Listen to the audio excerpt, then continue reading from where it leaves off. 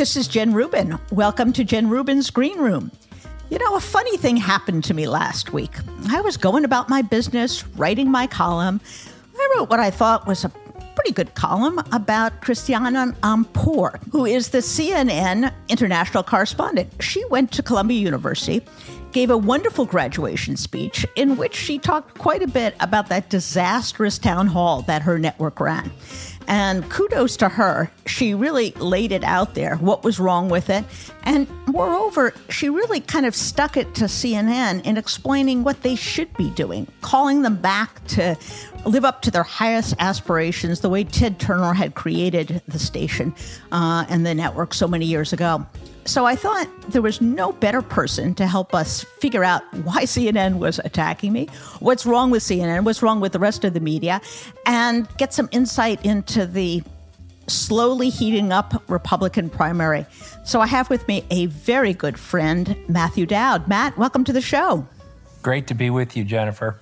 Matt, we have known each other for so long. I think we were both Republicans at the time we first met. So here's the question I want to start with. What would possess CNN, which is a big entity, to take an issue that was clearly a faceplant for them? Clearly they had screwed up. But weeks had passed. The furor had died down. What would possess them to suddenly pick up the cudgel and start beating me over the head with an irate tweet, calling me shameful, disparaging the fact that I was simply working at the behest of MSNBC? Of course, I had written the piece for the Washington Post. What do you think was going through their minds? Well, that's a really good question. I mean, first, I'd like to extend this to, the first thing you do is if you got a problem, do you understand it as an isolated problem, or do you understand it as something far deeper? And what CNN seems to have done is they think it's an isolated problem of a one event thing. And that's the first mistake of anybody that looks at these things is understanding what is your real problem, which they haven't done. The second thing is how do you get your way out of the problem, even if you think it's an isolated problem? And there's, two methods to deal with it. There is, from a PR standpoint, the first is deal with the problem, which CNN doesn't seem to want to do or is doing. And the second is divert from the problem. And in that case, in where they are today and how they've especially related to you in this, their response to you in this is they're doubling down on it and not even trying to switch to something else, which is an amazing strategy for somebody where the data shows that the response of the public, especially the news public, to what has happened is incredibly bad for them just from a profit standpoint. It's almost as if the CNN chief, Chris Leck, read my piece, had a temper tantrum, a meltdown, called down to the PR department and said, somebody slam her. And they rooted around for someone to do the dirty work. They finally turned up someone and they sent out this rather silly tweet. Well, I don't know if you know Chris. I don't know Chris at all. I just know from his bio where he's come from. This is to me an ongoing thing of people that enter into this space still assuming the point in our country, in our democracy, is the same it's always been. And so they're just going to keep doing what they think was always, I guess, the right thing to do in this case. And so I don't know his emotional standing in this. Obviously, he was hired to do a job for CNN, and the way you judge that job is ratings. From that only metric, he's not doing a good job from that. Take aside the more important problem, which is defense of our democracy, which includes freedom of the press, which I also don't think he's doing a very good job on. So I don't know what his even strategic approach to the CNN brand is or was to think he's going to position himself in a place where he can have that success. The irony is that that's what Amanpour was talking about. She was taking them back to the onset of CNN and telling them, this is where our heart and soul is. It's in making news. It's in reporting news. Yep. she quoted the original mission. That was pretty nervy of her. She's telling her boss he's lost his way, and this is where they should go, back to hard news reporting. Yeah, I mean, she's absolutely right, and props to her. I mean, that obviously took real courage for her to do that within an organization, as it did for the man who reported on the media event, who then was, I guess, shut down after he reported accurately on the blowback. Oliver Darcy, I think, was the on gentleman. The media event. Props to him too for doing that until he was shut down. And that she's absolutely right. I mean, I have for years believed in the idea of presenting both sides. That idea that if you present both sides who are speaking from a common set of facts and have a common set of values, but have different opinions, conservatives and liberals, as you and I know, can debate these things and all that, and if you're coming from a principled fact stand. So I believe the presentation of two sides actually gets you closer to the truth. That's not our reality today. That is not our reality. It's a reality that both doesn't have a common set of facts, so one side will try to, even if it's left or progressive, will actually present their policies with a fact set. So there's not even a common set of facts. There is facts on one side, lies on the other, but there's no even agreement on a common set of values. A belief in a democracy where you present, the sort of wisdom of the crowds, and by the wisdom of the crowds you arrive at, what you're supposed to arrive at. That doesn't exist. So you have not only you have lies on one side, you have it no longer a belief in democracy, and CNN keeps operating as if a presentation of facts on one side, lies on the other will get us to the truth, which ought to be the ultimate goal of journalism. That's so true. They have these panel discussions. They put on a Jamie Raskin who talks about the Constitution, talks about the legal state of affairs. And then on the same program, they put on Jim Jordan, who is a legal anarchist. And they would have us believe that these two people are operating on an equal intellectual, moral level. Well, first, one thing I want to say is you and I think, both appear and do things for MSNBC. I've never denied that MSNBC has a leaning, right? That's, I think, true and obvious. They're not a conservative broadcast channel, but that doesn't mean MSNBC with a leaning doesn't try to present things according to fact. And if they're wrong, they'll say they're wrong and move on to the next thing. That's a huge difference between every time people say, well, they do this on the left and they do this on the right. Well, that's actually not true. So that's the first thing. The second thing is, I think you raise a point that is very important that I don't think many people have said, which is one could argue that what CNN is currently doing is actually worse than what Fox is doing. One could make the argument because what Fox is doing is pretty clear and patently open, and everybody seems to understand it, that they're going to say whatever they want to accomplish whatever their goals are and present it in such a way, whether it's lies or not, that's who they are. And so people have a frame of reference, especially people that passively receive their news that might switch around, kind of have a frame of reference on Fox. The problem CNN has is there's this faux sense of objectivity that when people listen to it and then they hear this two sides of Jim Jordan and Jamie Raskin, they think they're just two sides to it, and therefore they have to figure out which one is they should lean more towards. And that to me does a graver disservice in this moment, in my view, than Fox News does. And why do they keep doing this? Can't they turn this around? They know what's wrong. No, but it's like turning, I think, and I've criticized Joe Biden in this way and some of the Democrats in this way. It's like turning a huge barge in the ocean, right? And their ability to understand the moment we're in has so fundamentally shifted. It took them a long time, and I think Biden has finally arrived there.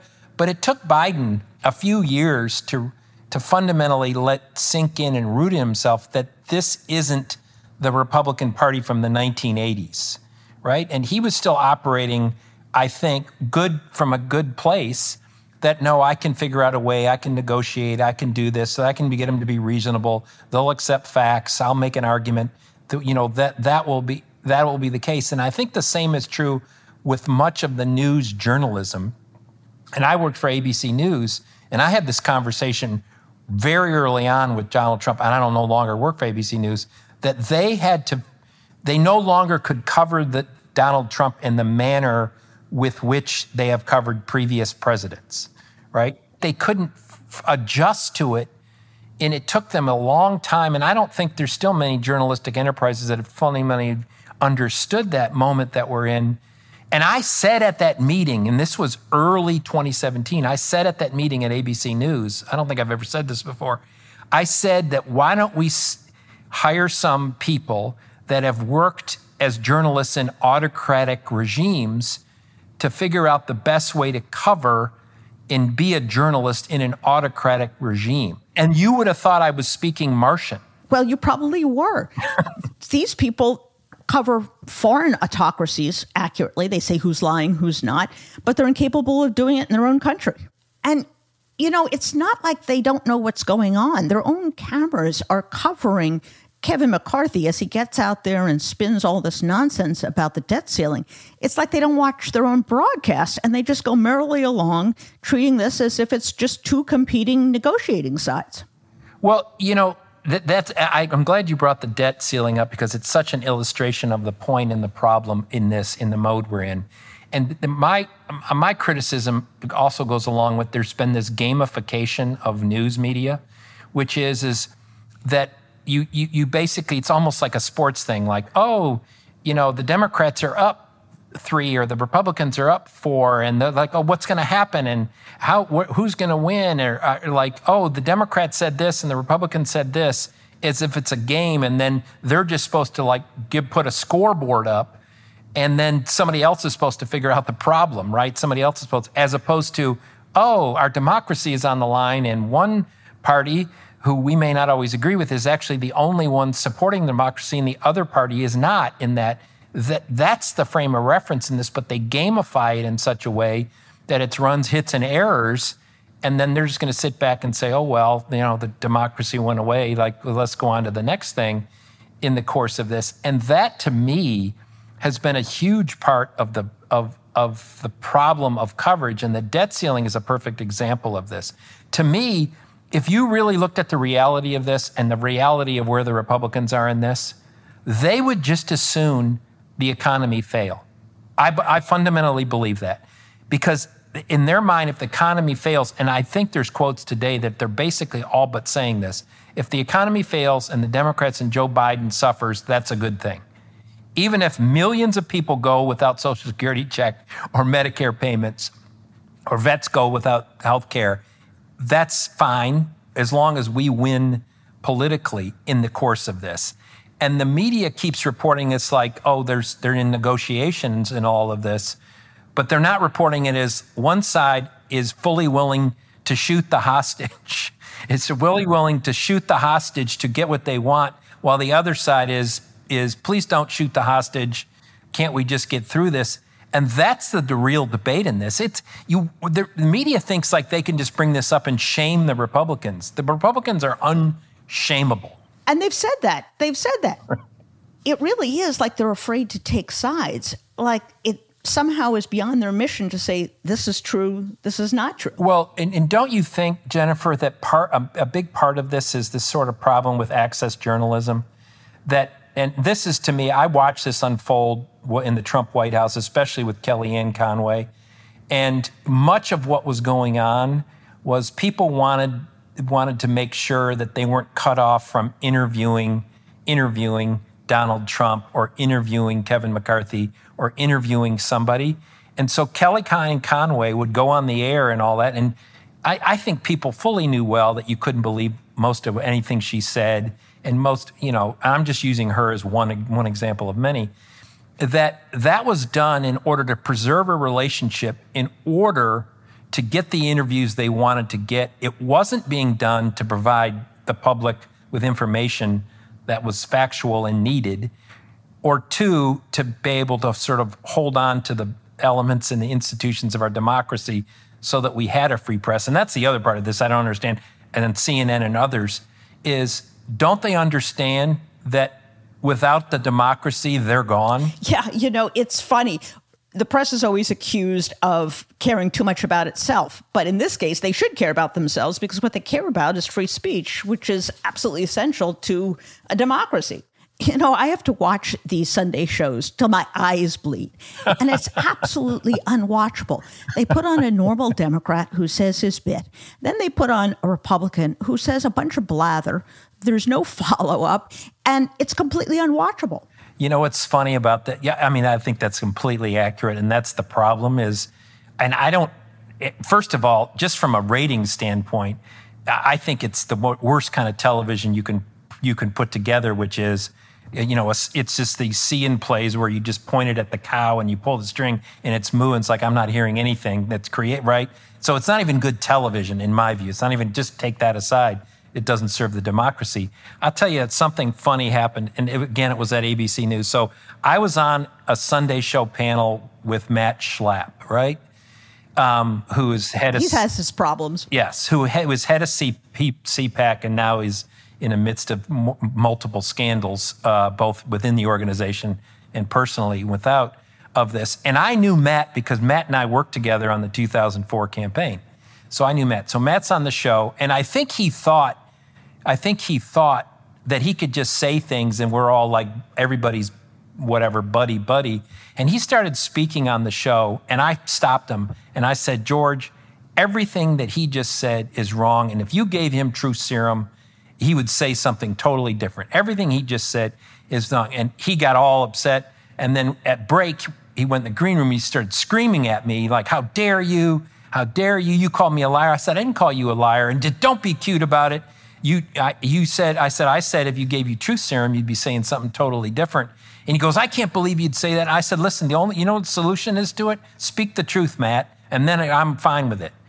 And I think that and I'm a firm believer in speaking truth with compassion, right? Doing it in such a way that you have to speak truth, but I think you can also do it in a way that isn't coarse in the realm of this.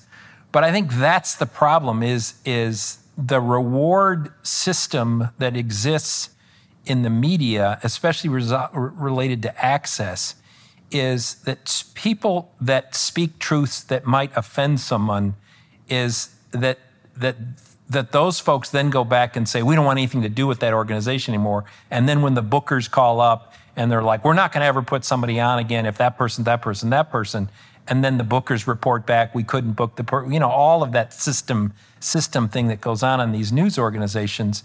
Those news organizations from a leadership standpoint, and which brings us back to Chris Lick, have to be willing to stand by their people when they're willing to speak the truth. If they don't, the learned behavior is don't speak truth to power. You know what I think is going on? I think they're just afraid of dead time. When I was a baby lawyer, they taught me how to take a deposition where you question these witnesses or plaintiff or defendant under oath. And they always said, ask your question and then shut up, because the dead time is going to drive the person you're questioning to reveal something they otherwise wouldn't. Well, and you're right. So dead time reveals a lot, right? Is very revelatory. Also, I don't understand, it's picking the quote unquote town hall of Donald Trump. Ask the same question 5 times, right? Re-ask. If you don't get the answer and you think, ask it again and again. And the problem is they have a list of like 11 questions and they ask one and they get some BS answer or they get a total lie. Okay, we'll go on to question 2. We'll go on to question 3. We'll go on to question 4. I've watched European journalists do this and do it really well. There's many, and they basically ask the same question 7 times in a row and force the person. Yeah, and the other thing they don't do is they don't listen to the answer. There's no follow-up. If the other person says the sky is purple, don't ask them what color the grass is. I think, I actually don't really, I wonder, I know CNN must have a mission statement, right? All these organizations have mission statements. I don't know what CNN's actual mission statement is. My guess is it's something that you and I would completely 1,000% agree to, which is some idea of journalistic, getting the thing, serving the American public, blah, blah, blah. I'm sure it's something we can totally agree with. Yes, and Amanpour read that. She went back to Ted Turner's original words and talked about what makes good journalism and talked about being fearless. So I think she said it. Yeah, I know. I saw that. I just don't know how they've lost their way. Well, and I don't get, and that's the part, Jennifer, I don't get, because so if they just stood up and said, we're going to do this totally for profit and we're going to do this and we're going to build an audience and we're going to do this or that, great, fine, great, do that. But they're not, I don't know what they think they're accomplishing. So they're not living up to the mission statement of Ted Turner, and they're not getting ratings, which is supposedly what they're worried about in this. So what is it they are actually accomplishing? So Matt, you make your living giving people advice. What would you tell CNN? Would you tell them to go back to the old CNN? Would you have them do some kind of new CNN? So I think it has to be a new CNN. I mean, maybe there's elements of values from an old CNN, obviously, that would work in today's environment. But my pitch would be, do you agree? First of all, I'd ask a series of questions. Do you agree that democracy is at stake? My guess is most people in that organization would answer yes to that question, right? Do you believe that you hear a deluge of lies from one side more than the other? My guess is that the people in the organization would readily agree to that, Okay, that granted those things, stipulating those things at this moment in time, is what is your brand in this environment to work through that, right? What is your brand in this environment to work through it? And that's where they're not ever going to be, CNN's forever tainted among the MAGA crowd. The MAGA crowd's never going to go to CNN no matter how many town halls they hold of Donald Trump, right? They've lost a huge chunk of what they had retained before, which was the progressive crowd here, right? And so you'd have to ask yourself, one, do you stipulate the answers to those questions? Is what is your potential audience here? And how do you appeal to that audience while simultaneously protecting the truth and democracy? And that would answer the question of what they need to do. That would answer, and are you a news organization or are you an entertainment entity, right? And all of those answers to those questions lead you inevitably to my mind, to the solution or the structure that you need there.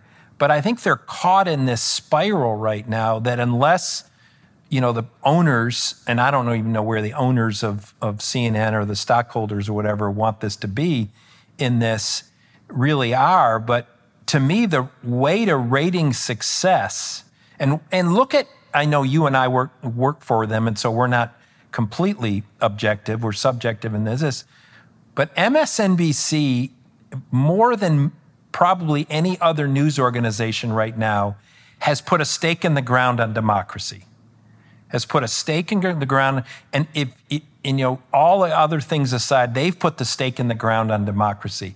And the sad truth is they actually think they can get those conservative viewers back. It's nuts, but that's what they believe.